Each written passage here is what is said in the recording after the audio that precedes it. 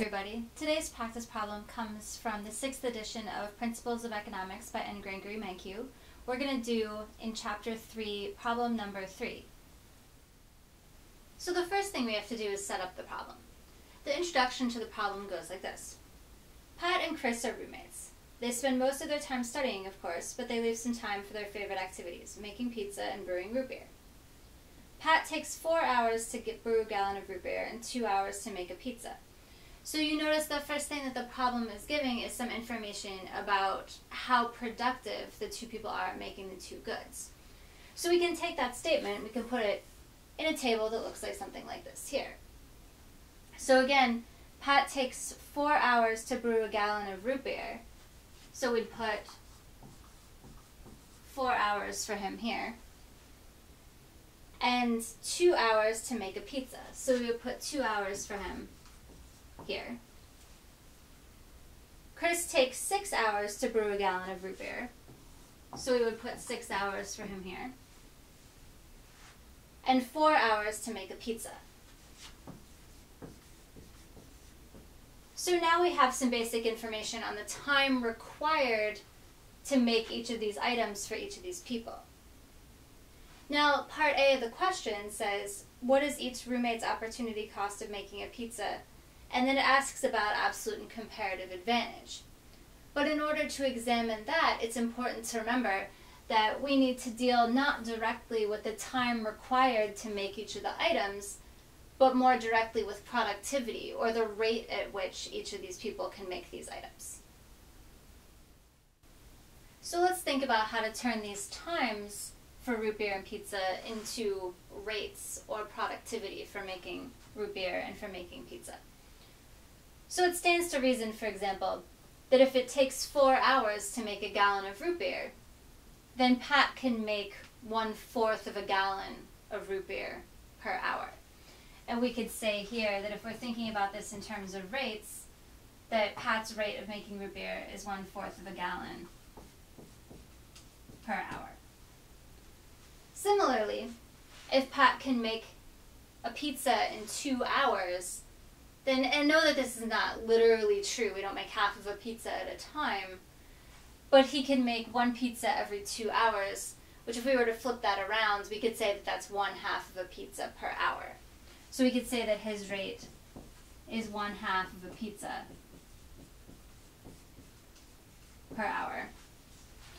And similarly for Chris, if it takes him 6 hours to brew a gallon of root beer, then we can say that his rate is 1/6 of a gallon per hour. And if it takes him 4 hours to make a pizza, then on average we can say his rate of making pizza is 1/4 of a pizza per hour. And in general, you'll notice a relationship here that the numbers here for the rates are just the reciprocals of the time required to do the job. So you can think about rate times the time required to produce a certain amount of output has to equal 1. So if you were trying to find the rates when you were given the times instead, you could just say that the rate is just 1 over the time required to produce a particular amount of output. And then you would get the rate at which these different parties can produce a particular amount of output.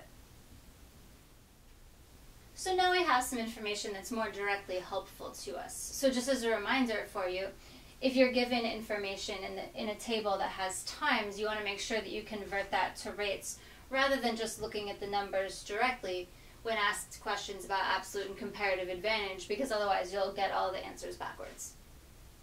So back to the specific question, it says, what is each roommate's opportunity cost of making a pizza?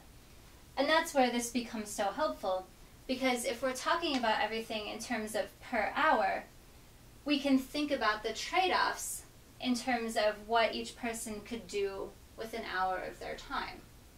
So for example, in an hour, Pat can either make 1/4 of a gallon of root beer, or he can make half of a pizza.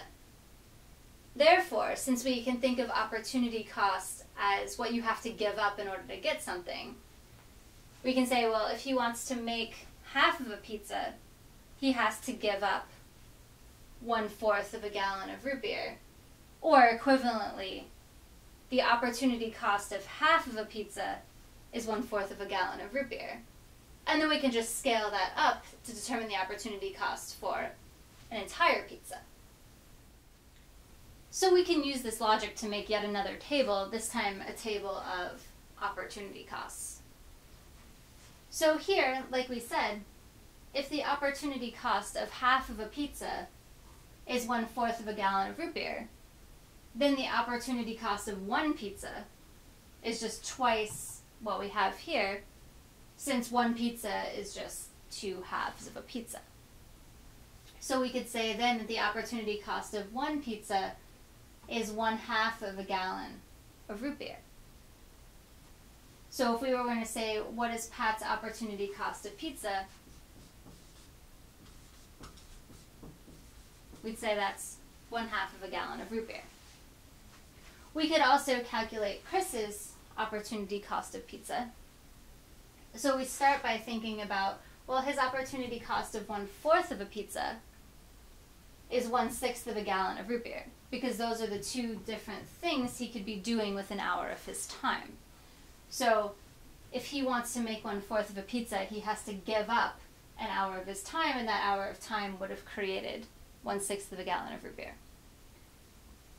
Equivalently, we could say, well, one pizza is just 4/4 of a pizza.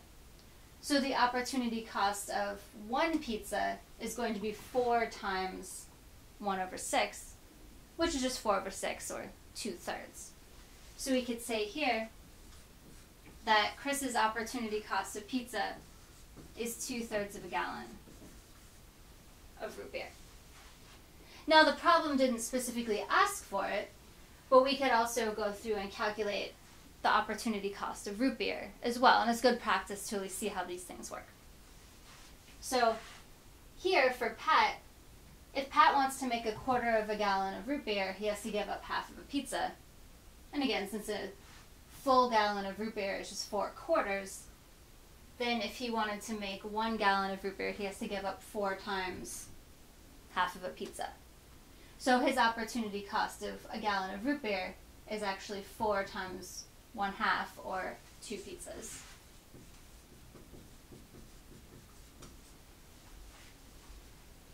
And we can also think about Chris's opportunity cost of root beer.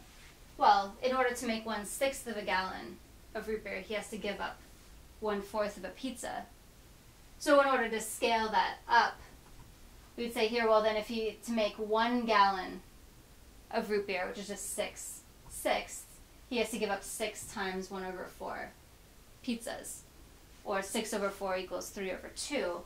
So his opportunity cost of a gallon of root beer is 3/2 pizzas. So there's a few things we can notice here.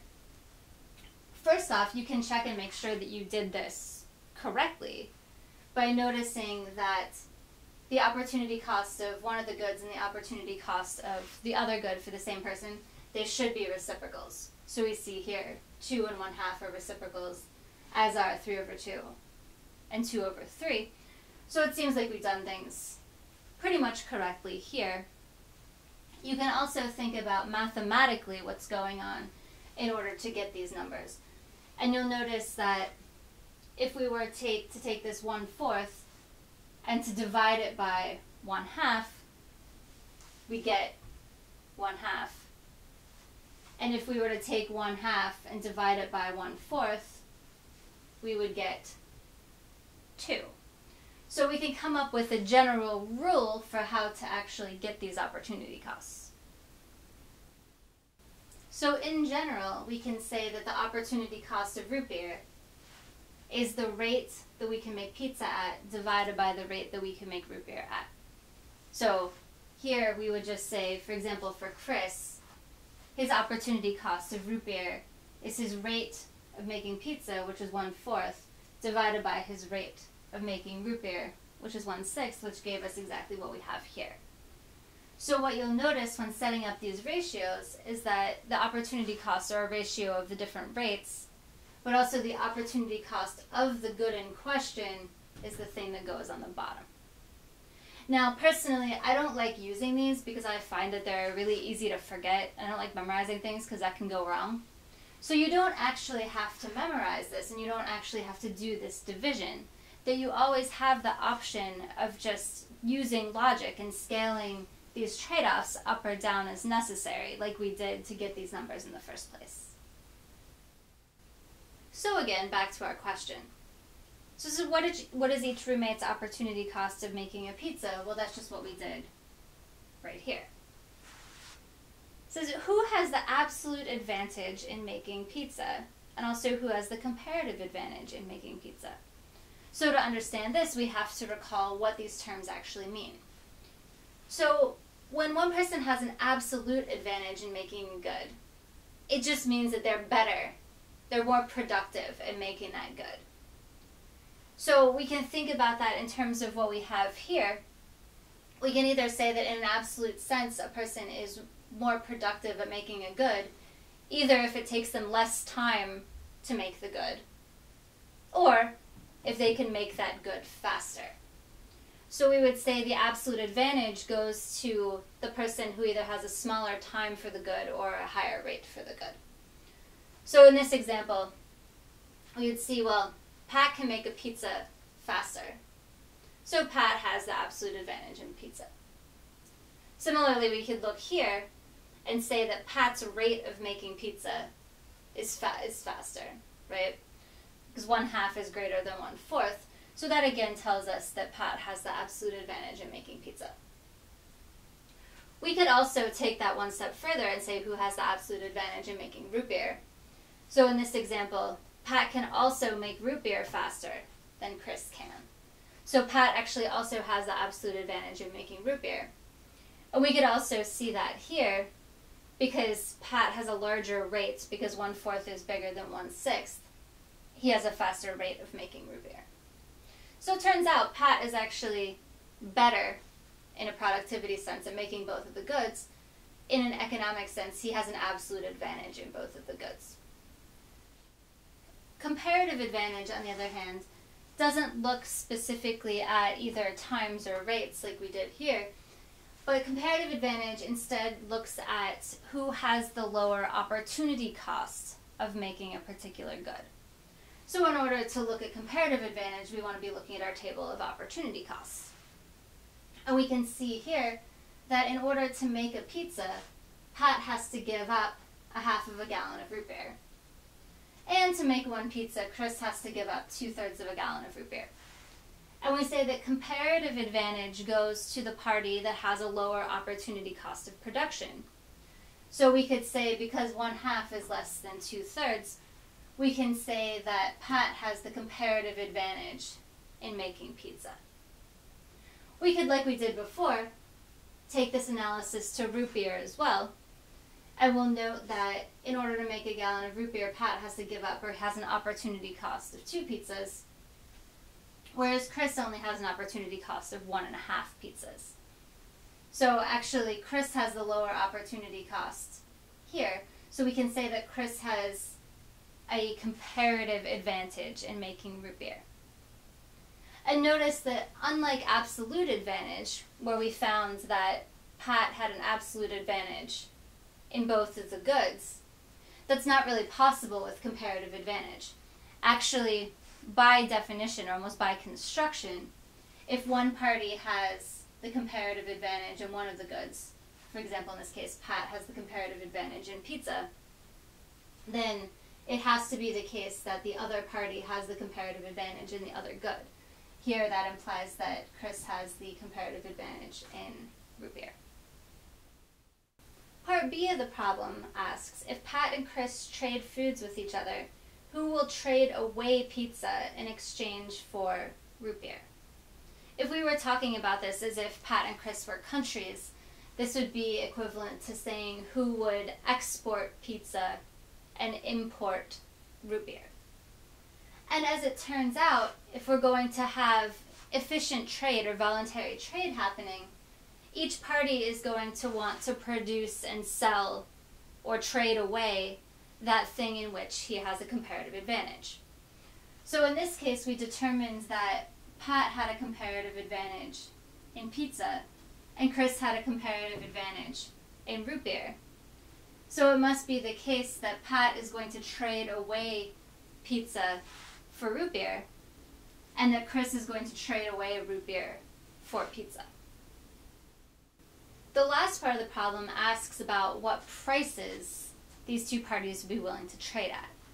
So the price of pizza can be expressed in terms of gallons of root beer. What is the highest price at which pizza can be traded that would make both roommates better off? And what is the lowest price? So to see this, we can think about these opportunity costs. So we already noted that in this exchange, Pat was going to be the seller of pizza. He's going to be exporting, he's going to be trading away pizza. And we noticed that Chris, because he was going to be the seller of root beer, trading away root beer, he's going to be the buyer of pizza. So the person that has the comparative advantage in a good is the seller and the other party is the buyer. That's an easy way to think about it. So we can think about here, just through the logic of buying and selling, well, if it costs you a half of a gallon of root beer to make a pizza, you'd be willing to sell at prices that at least cover your cost. So from the selling perspective, Pat would say, well, it costs me half of a gallon of root beer, therefore I'm willing to sell pizzas at prices higher than half of a gallon of root beer. On the buying side, people in general, and rational individuals such as hopefully Chris here, would be willing to buy a good if they can get it more cheaply than it would cost them to produce it themselves. So what that implies here is that Chris would be willing to buy pizza at a price up to 2/3 of a gallon of root beer, because at all prices up until that point, he can get pizza for a lower opportunity cost or a lower cost than he would have if he produced the pizza himself. If we wanted to come up with a general rule for these prices, we could say that these parties would be willing to trade at prices that are in between the opportunity cost of the seller and the opportunity cost of the buyer. So as long as the price is greater than or equal to the opportunity cost of whoever's selling, so they're covering that seller's costs, and smaller than the opportunity cost of the buyer, so we're not charging the buyer more than it would cost the buyer to make the good himself, that any price in this range is going to make both parties better off. So in this example, any price for pizza between a half a gallon of root beer and 2/3 of a gallon of root beer is going to make both parties better off when Pat is selling pizza and Chris is buying pizza. Now you'll notice that that doesn't narrow it down to one particular price. What price actually happens between these two numbers depends on a lot of other factors, including bargaining power and things like that.